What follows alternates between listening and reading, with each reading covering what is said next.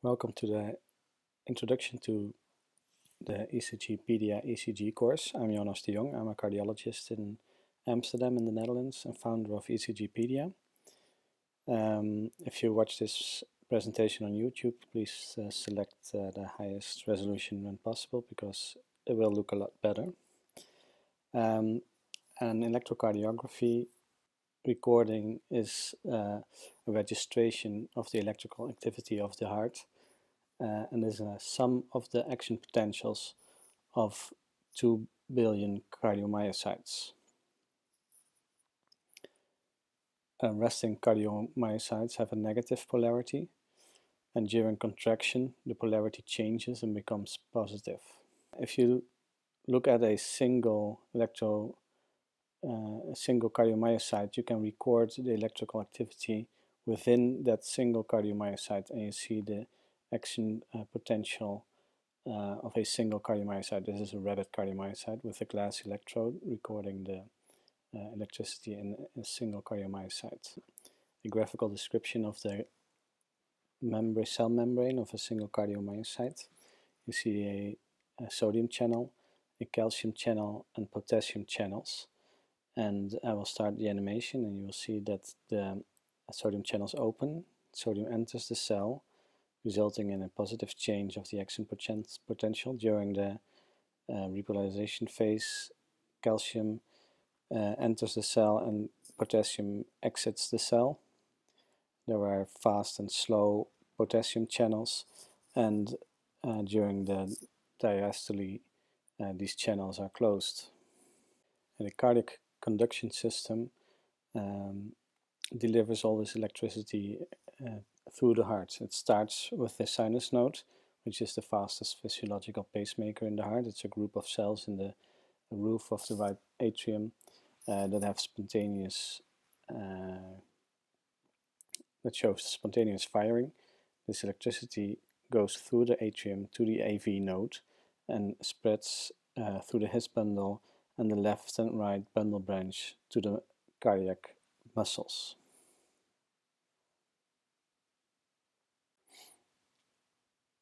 So how do you get from single cardiomyocyte action potentials to the QRS shape, QRS-T wave shape on the ECG?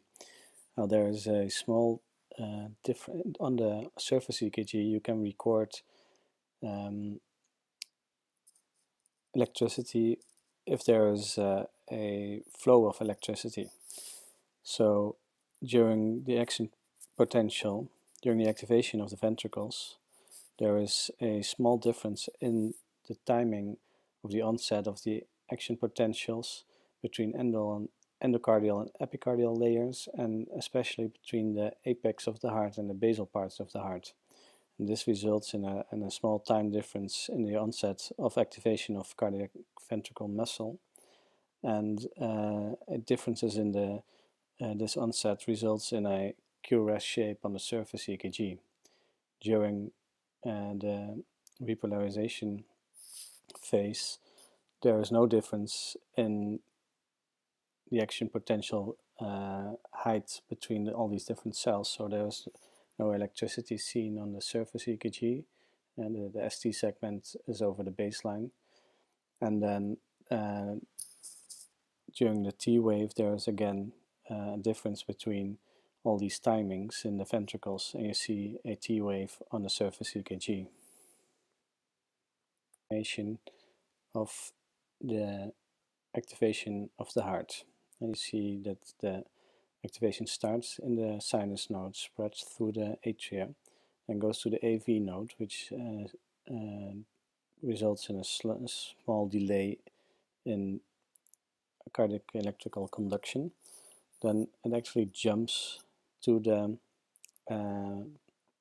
apical septum on the left side, and the septum is activated from the left to the right. Also, the apex is activated first before the apical parts of the heart are activated. So if we reduce the speed now of this animation, and you pretend that you are an EKG lead looking from the left leg towards the heart, which is consistent with the lead 2 registration of the EKG, then you see as a first registration that there's atrial electrical activity coming towards you, resulting in a positive P wave on the surface EKG. The next step will be a small delay in the AV node, resulting in a PQ segment here. There it is.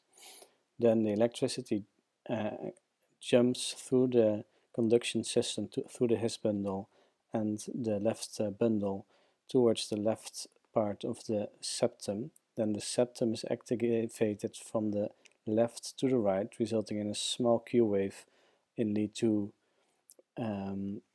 as the electricity is going away from your point of view. Then the thick left heart muscle is activated, resulting in a high R wave. And then the basal parts of the heart are activated, resulting in a small S wave in lead 2.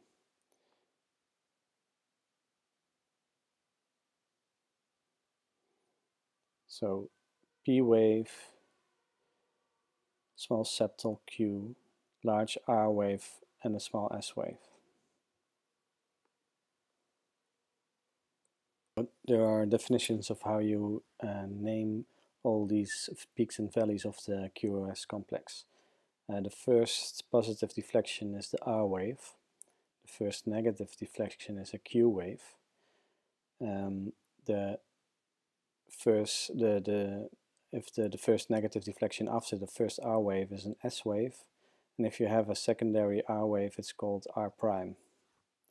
And you have monophasic R complexes, you have QRS complexes, RS complexes, and QS complexes. If you go from left to right through the ECG of one heartbeat, and you first encounter the P wave, which is the result of the atrial activation as we've seen, the QRS complex, which is ventricular activation or depolarization, and the T wave, which is the end of the repolarization. The ECG records these activities from electrodes which are attached on different parts of the body. You have the right and left arm, the neutral electrode on the right leg, and the foot electrode on the left leg. The chest leads are V1 to V6.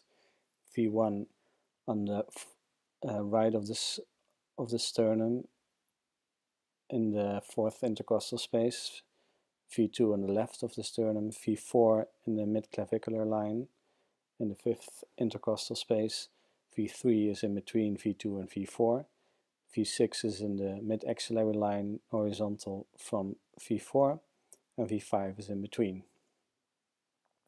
And these leads, you can imagine that these are cameras looking at a certain part of the heart.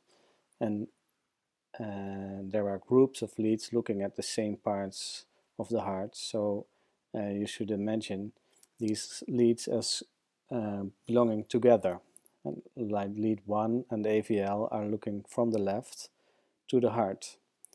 Lead 2, 3 and AVF are the inferior leads looking from below to the inferior parts of the heart. V1 and V2, V6 are the chest leads, and they look in the horizontal plane, especially to the left heart chamber. V1 and V2 are closest to the septal parts of the left heart chamber. V3, V4 to the anterior parts of the left ventricle, and V5, V6 to the lateral parts. Also, V1, V2 are close to the right ventricle, so any abnormalities in the right ventricle are most likely seen in V1 and V2, and also they are close to the atria. On a surface EKG, these leads are not printed in the sequence is not an anatomical relevant order, so you have to imagine that these leads belong together. 1, AVL, V5, V6 are the lateral leads. 2, 3 AVF, the inferior leads, and the other are the anterior leads. That's it for the basic introduction. We will now continue with the 7-step plan.